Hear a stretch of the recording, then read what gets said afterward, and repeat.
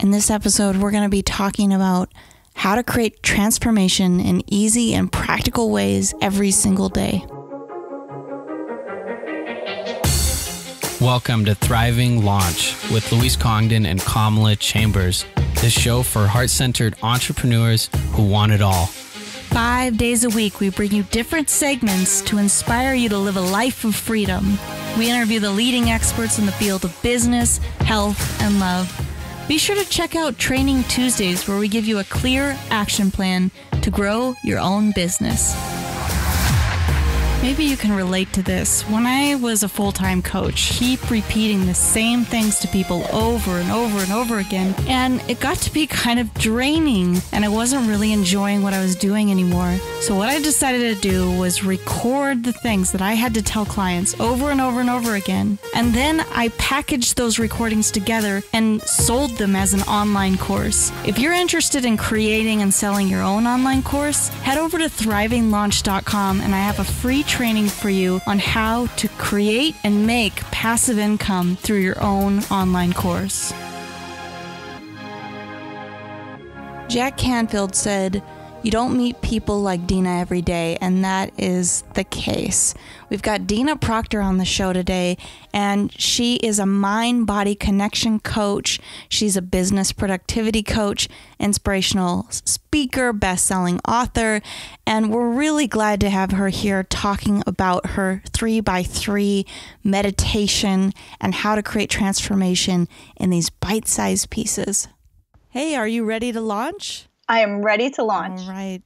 We're so grateful that you're here because this is something that we all think about. I think we all kind of struggle with, like, oh, I know all the things I need to do to get to where I want to be, but I can do them later, or I don't have time right now. And we really want to explore with you how transformation doesn't have to be this big daunting thing. So let's talk about that. What do you recommend for people to start their own journey of transformation right away? Well, I think the biggest factor, for me, meditation saved my life. And when I first started meditating, I was suicidal. I was alcoholic. I had been in major clinical depression for more than 10 years. And I couldn't live with alcohol. I couldn't live without it. And I didn't know if I wanted to live or die. Like, it was such a bad place to be in. And when I first started meditating, my instruction was to sit still for 20 minutes in the morning and focus on my breath. But I was just physically, mentally, emotionally incapable of doing anything near that. So I would sit for 3 minutes at a time, which was what worked for me. And I could do that several times a day to kind of make 20 minutes total. I would sit for 6 or 7 times a day. And from that little practice, these little 3-minute breaks, and I didn't believe in any kind of transformation. At that point, I'd never heard of law of attraction. I didn't know what any of this stuff was. I didn't believe in God. All I was doing was I was just kind of sitting in this place of like, I cannot figure it out. But if there's an answer out there, I'm open to it. It was like this open kind of willingness in a place of desperation. And from that space, just in these little 3 minutes, little insights were born. I had experiences in higher consciousness, and it was like blissful, grounded, amazing. And from that space, I feel like I know a lot about neuroscience. And when I wrote my book, I interviewed Dr. Bruce Lipton, who's an amazing neuroscientist. We've had him on the show, and that was one of our favorites. We love him. He's amazing. Him and Jack Canfield are like my... We've had Jack on the show too.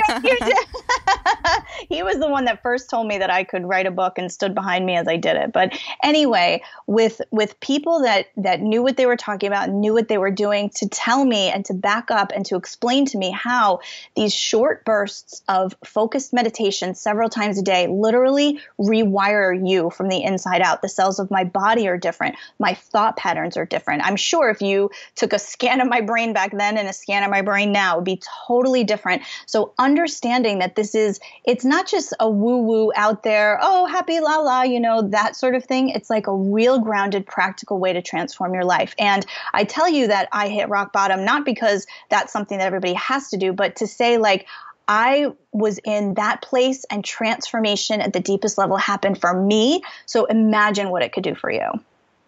Love it. Well, I'd love to hear a little bit more about some of the practical steps, like things that we can do on a daily basis to incorporate meditation and transformation into our lives. Absolutely. Well, whenever I used to try to take on a new habit or a new practice, whether this didn't happen to me with meditation, but it could be with other people. You want to join the gym, you want to take on a different eating habit, you want to get yourself healthier, something like that. Like we have this little bit of a New Year's resolution attitude about it. We think, okay, I'm going to bite the bullet. I'm going to discipline myself. I've got the willpower. I can do this. And we have this kind of like white knuckle willpower type of pull yourself up by the bootstraps attitude. And the way that my transformation happened was exactly the opposite of that. So I want to help people understand to let go of the overwhelmingness of it. Don't think of it as like, oh my gosh, I have to transform my life all at once, like this New Year's resolution thing. Just commit to playing full out with the new practice for 7 days at a time. Because if you string together 7 days and then 14 and then up to 21 and 28, that's when patterns really start happening. And that's when I have felt it's right at the 2.5 week mark for me, where my reality, my outer reality, whether it's my body, my relationships, my financial situation, when I'm spending I call it 3x3 meditation, 3 minutes, 3 times a day, when I spend that in a specific focus for as little as about 2.5 weeks, that's about the amount of time when my outer reality shifts. And so to bring it down in a practical way, like I always tell people, put reminders in your phone because you think you're going to remember to do it. And you're not, you're going to forget, and it's going to be 8 o'clock at night. You're going to be too tired. So putting reminders in your phone is a great way to start. And setting a timer so you're not kind of peaking during the meditation time. Setting a timer for 3 minutes or 5 minutes or 20 minutes or whatever time feels suitable for you. And then during that meditation time, like when you're playing full out, commit to a practice, but just commit to playing full out for those 7 days. So if you want to do 3 times a day or once a day in the morning, whatever, just commit to playing full out for those 7 days. And the reason that that's so powerful is because a lot of people we start out with a lot of steam and we get to, like day 3, day 4, and it's like, maybe I'll just kind of skip it, or I don't really have that. We start out strong and then we sort of, peter out a little bit. But if you tell yourself, I'm only doing this for 7 days, and you get to the 3 or 4 day mark and you feel, a little bit of waning of the energy, you can remind yourself, I'm only doing this for 7 days. It's okay. Like I can commit and bring myself to doing this for 3 or 4 more days and stay through it. And then in terms of what to do in the meditation itself for those couple of minutes, a lot of times, like I call the first 7 to 14 days, sometimes even the first 21 days, it's like a practice of weeding the garden. Because so many times we have negative thoughts. Like say that we have a negative thought about, oh, I'm never going to get out of debt, or, oh, I'm never going to lose this weight. And we've had that thought. I wanted to say something too about the small incremental ways of doing a goal, because that's really powerful. A lot of people, when I've talked to fitness experts over at the gym, I'm a big believer in health and going to the gym. I absolutely love it. And I talk to the guys at the gym a lot, and I asked, I've talked to them about like New Year's resolutions and how many people start coming in, and they told me that memberships skyrocket. At the New Year, that's when you need to be at the gym if you work there, because you're going to sell memberships, you're going to sell packages, and every single one of them, without a doubt, every single trainer I've ever talked to has told me, the people will start coming in for maybe the first few weeks, first month or two even of the new year. And then after that, you don't really see those people anymore, but they've bought, these programs and packages, but they just kind of seem to disappear. And I think the big thing about it is that we make these goals and we think, I'm going to lose 30, 40, 60, I'm going to lose 100 pounds or whatever it is that, people have these goals in. And make them so big that they're daunting. And then they've been working out for a couple of weeks and they're like, I lost a pound. Like, how am I going to get to that 100 pounds, and then that brings me, kind of full circle, or kind of close to full circle here, to something I read by Tim Ferriss, where, he was looking at research and goal setting stuff. And what he noticed, or what he read in some of the studies, is that when people set really small goals and they're able to reach those goals, there's a lot more momentum. So instead of 100 pounds, when people say, I'm going to lose 3 pounds, they reach that goal. And so then they go, well, I'm going to lose 6, and they reach that goal. But what a lot of us tend to do is, you know what, I heard that Dr. Eben Alexander, one of our guests, he meditates 2 hours a day. So we might hear that and go, and I know this is something I kind of thought about after our interviews. I went, well, I should meditate for like an hour. I mean, that guy's doing 2. How powerful would it be if I started doing, 2 hours?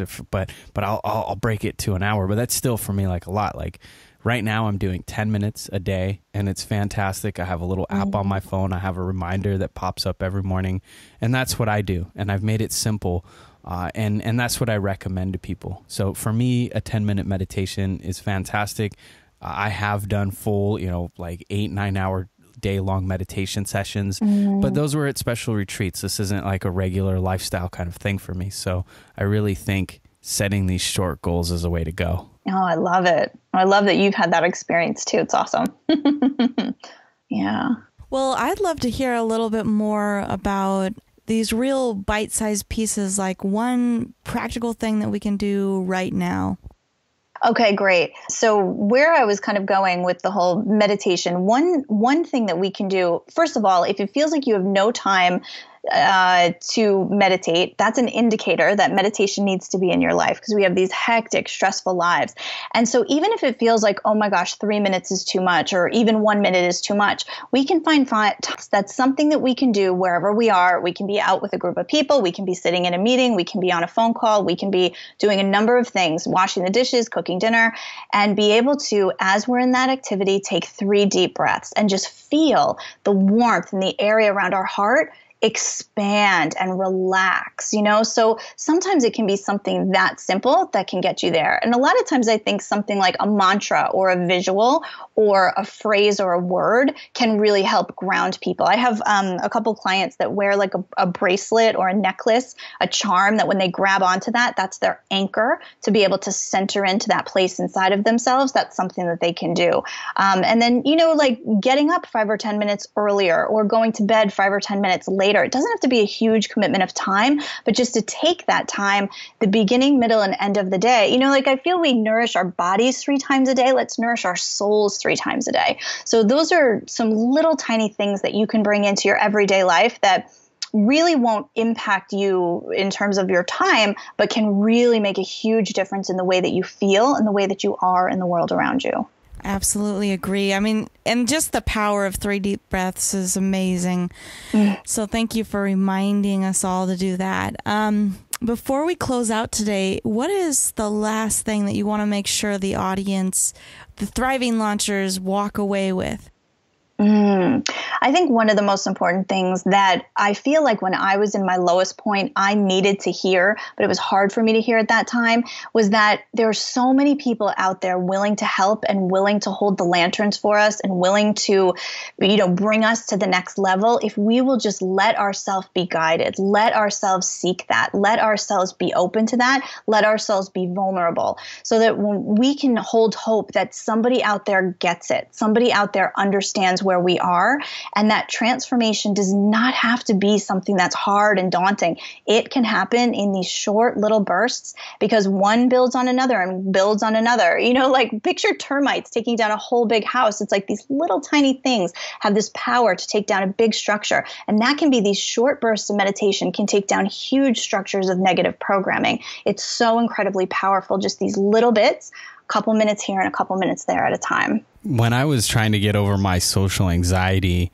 it felt like such a daunting practice. It felt like an exercise, I guess, for me, because it was an exercise of coming out of my shell. It was an exercise of overcoming social anxiety. And one of the exercises that I did, it lasted about maybe 2 or 3 minutes tops. I actually got it to a point where it was really only more like 1 minute at the most. And what I would do is I would just sit down and I would think about an emotion that I wanted to experience more often. So for me, or a feeling, right? So I wanted to feel more at peace. And I would think of a time in my life when I felt that really powerfully. In my life, meditation and yoga is where I find the most sense of calmness. So I put myself in the space where I was at my yoga practice, and I have a very particular memory of laying there when you're laying down on your back and just feeling this kind of like echoing laughter surging through my whole body. It was like something very beautiful had woken up inside me. And so every night before I went to bed, I would recall that memory, just close my eyes, breathe in, recall the memory, feel it. And as soon as I felt it pretty good, that was it. I just breathe, just breathe a couple of breaths, feel the emotion, feel the feeling of being really relaxed, breathe out, open my eyes, go to bed. I'd wake up in the morning. I'd think about that time I was in yoga, or I might think about it sometime that I was doing something else that was really peaceful. But I generally had like 2 or 3 memories. It wasn't like I'm always searching for a new memory or a different one, or I kept it very simple. And I would recall the memory, breathe in, and then I would breathe out, and that was it. Just, 30 seconds to a minute every single day. And after a month, my calmness and the shifts that I had experienced around social anxiety shifted dramatically. And within 30 days, I anchored something very powerful within myself that I can still call on to this day, that if I call that memory, do the breath in that particular way, I can shift my whole physiology. I believe it. That's amazing. Really powerful. Really, really great. Dina, it's been a pleasure to have you here on the show. Thank you so much for joining us here on Thriving Launch. You gave us some really great practical advice, and you also gave us a good reminder that goals really start one bite at a time, and that if we can make them simple, then we're more likely to build the momentum to keep stacking and make the goals bigger and bigger. But, big results come from a bunch of small things put together. So thank you so much for coming on the show. Thank you so much for having me. Totally a joy. You've been listening to the Thriving Launch podcast. For books and resources related to today's episode, make sure to head over to thrivinglaunch.com. We'll see you there. Be sure to tune into next week's episode, where I'm going to teach you how to make money from Facebook, and how to make money from Facebook without a website, without a sales page, and no complicated tech, simply using Facebook in a purely organic way, and it won't cost you a penny.